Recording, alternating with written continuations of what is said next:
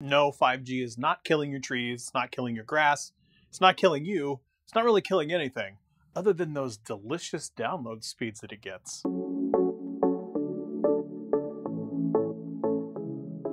What's up everybody, this is Scott, welcome back to another video. In today's video, I'm going to tell you why 5G is important, but mostly I'm going to dumb it down because I needed to dumb it down for myself. Like, I knew it was a big deal, but I never really realized how big of a deal. And in this video, I'm going to tell you why it's a big deal. So like I teased in the beginning, no, it's not causing cancer.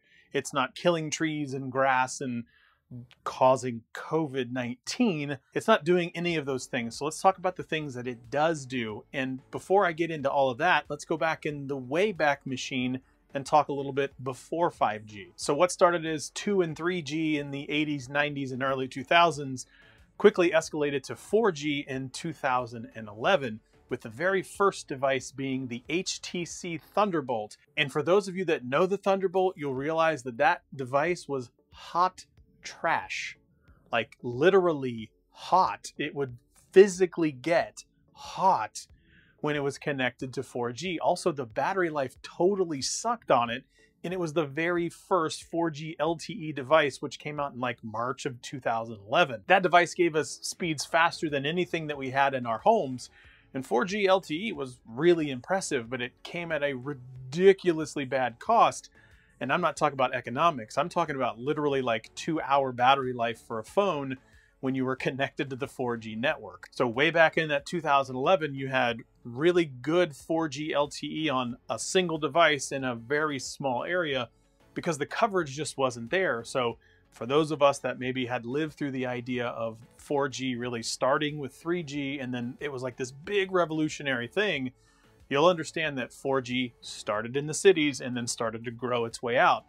A lot like what's happening right now with 5G. Keep in mind, the very first iPhone that had 4G was the iPhone 5, which came out in September of 2012, a full year and a half after the very first 4G LTE device. 5G has a very small footprint right now, starting basically in the cities, and it's only available on just a handful of devices. And one of those devices is the Samsung S20 Plus 5G from Verizon.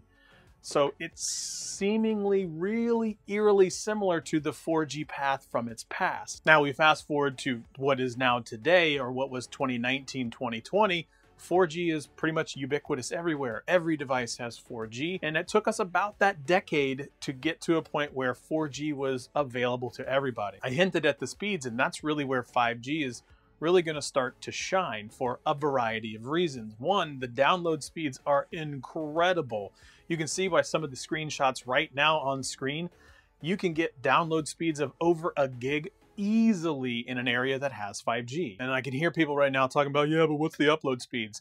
The upload speeds are no slouch either. They're in and around between 35 and 50 megabits per second as an upload, which is basically on par with what I already have in my home. And honestly, it doesn't stop with the download or upload speed. The latency could actually be 4 times better with 5G. So yeah, 5G is a much bigger deal from a speed and consumer perspective. But here's a reason why it's an even bigger deal than a lot of people think. As we grow and become a much more bigger connected Internet of Thing type society, that means more data, more devices that are connected.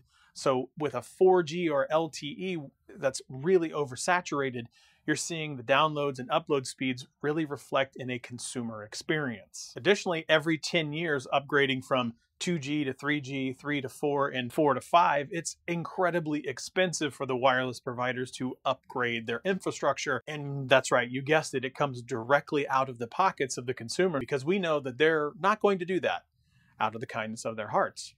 Actually, 5G has the ability to handle all the way up to 20 gigs down, and upload speeds could also get much, much higher than the 50 that you get today. So the fact that 5G is going to give them better infrastructure that lasts longer than a single decade is great for us as consumers, because it means we're not paying for the constant state of infrastructure support. And let's be real, they're still going to jack up our costs, but I would rather have the ability to get 20 gigs down and my cost increase rather than my speed decrease and my ability to consume also start to decrease. That's why 5G is a big deal. So I'm excited to see devices like the S20 Plus from Verizon, and additional devices. I would be surprised if we see the iPhone come out this year, maybe 2022, given everything going on with COVID. But again, that follows a very similar path to what we already had with 4G. So that's it. That's all I have. Thanks for watching.